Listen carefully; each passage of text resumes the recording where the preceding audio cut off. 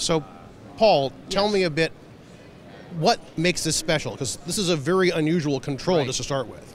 So a lot of what we're doing is trying to give the robot human-like capabilities in terms of its precision, its movement, and also providing force feedback to the operator. So the way this interface works is that when I move my hand around, you'll notice the robot is actually mimicking my movement. As long as I'm holding this button down, I can click and drag that robot around. So I don't have to think too hard about the movement if I want. If I want to tap that S on the board, I could just move my hand down as if that gripper was attached to my hand. No, you're not thinking too hard, but the software is thinking pretty hard. Exactly. We make the computer do the hard work so the person doesn't have to. No. And then inside of those fingers that are on the gripper, there's sensors that measure force. So when that gripper goes and hits the ground, that force is transmitted back to my controller here. There's motors inside of this mechanism to push back on my hand. So when I go and the robot bumps into the ground, it feels like my hand bumped into the ground. So Can I I'm take a getting look at that? force feedback. Absolutely. So it's if you hold it like a pistol, it's the middle, that button your middle finger is resting on. If you're holding that down, Oh, yeah. Interesting. And so when I press the button So that down, middle finger- oh, yeah, I can feel it saying, you don't go there. and you're peeling the sticker up. That's all right. We got more of them. There you go. Oh, my goodness. How do I let go of that? So if you want to continue to go up, let go of that middle finger button. I see. Click, Slide down, click, and click, and drag. It's very much like a mouse. It's exactly like a mouse, just in all directions. And how do I let go of your poor sticker? So the trigger is what opens and closes the fingers. So if you push in, squeeze in to close, push out, because your finger's in a ring, push out on it and it will open. There you go. I see. Oh, I seem to have gotten your sticker in for good. There you go. That's all right. And I pick this up, and I can move this over and try to pick something up. I tell you what, I'm going to put one of those things back out for you to grab. Thanks. Okay, right under me. That's good. Okay. Click and drag. Click and drag. Try to get one finger inside of that.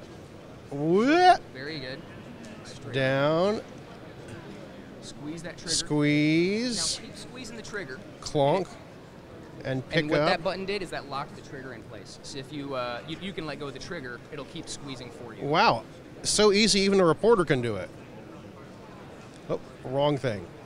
I'll figure this out eventually. And up. And over. And... oh, I see. I need to go there. Little And forward, little down. Get it looped over there very nicely. So that button that's lit up on the top, if you click that, now you have control of the gripper again. my goodness. Success.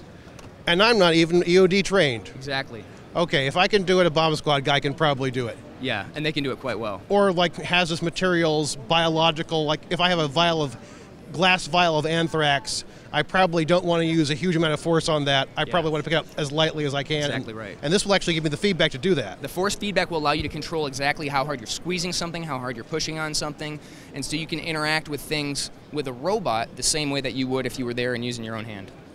Now compare that to current EOD robots. I start thinking of them, driving up to somebody or to a bomb. They can put a camera at it. They can shoot it with a shotgun. Maybe, move it away, but they can't actually manipulate things. Right. A lot of the robots today really lack a lot of precision. It's like trying to do detailed work with a backhoe.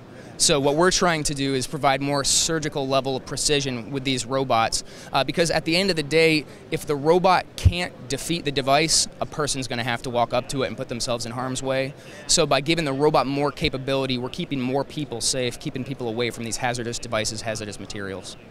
And it comes down to saving people's lives, which is what this whole business is all about. Absolutely it is. Well, thank you very much, Dr. Bosher. Good to meet you. Thanks.